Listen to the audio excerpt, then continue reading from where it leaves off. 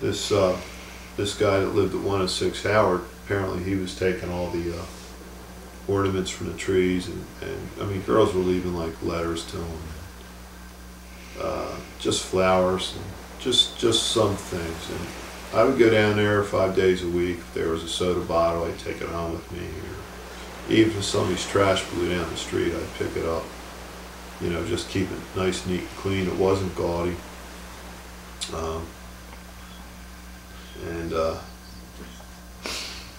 You know, we had this problem with the neighbor there, and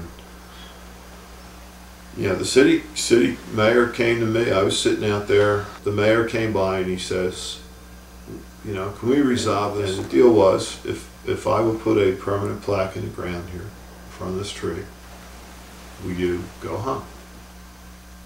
I closed my book up, put the marker in it, got my stuff together, put it in the car. I said, we got a deal. We shook on it. Next day, the tree was gone. You know, so he failed to mention that, well, included with the track would be a tree removal. So now there's nothing there to mark where he was slaughtered. They took our fucking tree away. That was not ours, his fucking tree. That was his tree for us to remember him by. Like, when I see that tree, it's like, when I did see that tree, when it was fucking there, it was like it helped. It really did. We're still at that beginning point after almost a year, well, over a year and a half. We've had no sense of being able to move on, being able to even take a step forward, because we're still getting pushed back. Chris was somebody's friend, somebody's son. No matter what the circumstances were surrounding his death, people could have a little fucking sympathy. And there shouldn't have been any opposition to anything surrounding what we wanted to do to memorialize him and whatnot. Like, for the people that had shit to say about it, it wasn't right.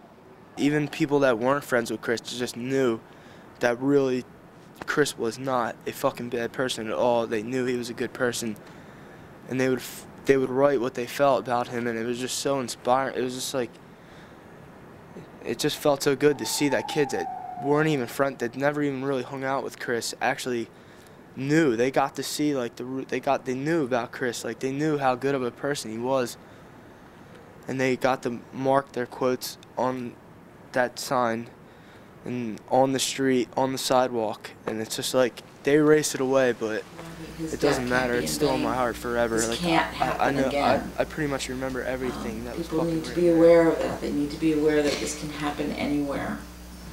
We talk very openly about him.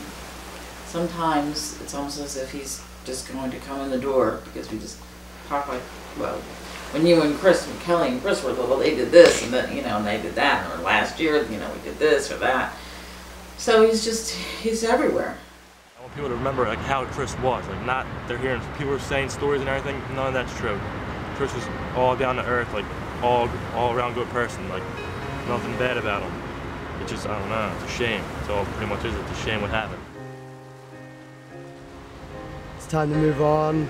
I've taken steps towards making music with other close friends in remembrance of Chris, dedicating everything we do to Chris, basically.